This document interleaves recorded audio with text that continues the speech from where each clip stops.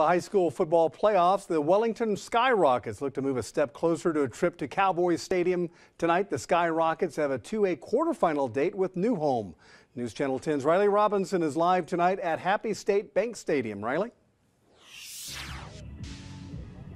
Yes, Greg and Stacy. The Wellington Skyrockets are taking on the New Home Leopards for the 2A Division II quarterfinals, and we're about less than an hour out, and Wellington's second straight playoff game here at Happy State Bank Stadium. Both the Skyrockets and Leopards, who actually put Clarendon out of the playoffs last week, are coming into this matchup tonight 12-1 and both reigning district champions. The Skyrockets are sitting at three wins away from their second state championship in school history, their first being in 2013. Coming into tonight's game, Wellington has outscored its last 8 opponents by 353 points. This season, the Skyrockets have played and beaten playoff teams such as Panhandle and Clarendon. Plus, they are coming off a big 26-7 win over Vega last week.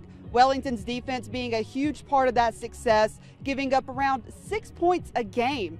With a win tonight, the Skyrockets would face the winner of Albany and Collinsville next week for the state semifinals. And join us tonight on the News at 10. We'll not only have scores and highlights from this game, but from the other two Panhandle teams that are still in the playoff run. Happy is taking on Westbrook, and Canadian is taking on the Wall Hawks.